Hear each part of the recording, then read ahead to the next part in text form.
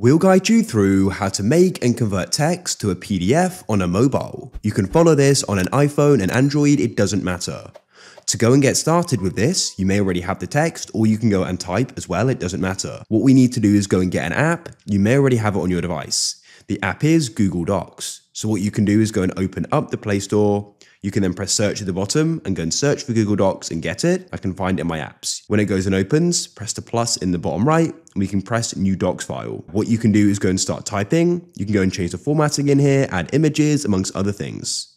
If there's text you want to go and paste, make sure you copied it, tap on the cursor, and then go and tap on that little blue icon, and you can paste it. When you're ready to convert and make it into a PDF, press the three dots in the top right, go down and press share and export, then press print. At the top, tap where you can choose the printer and press save as PDF and press the button. Your files will open, choose where you want to go and save it, and you can go and press save. Here we are in my files, and I can then go and tap on the PDF and go and view it. You can then go and share it and do what you want to with it.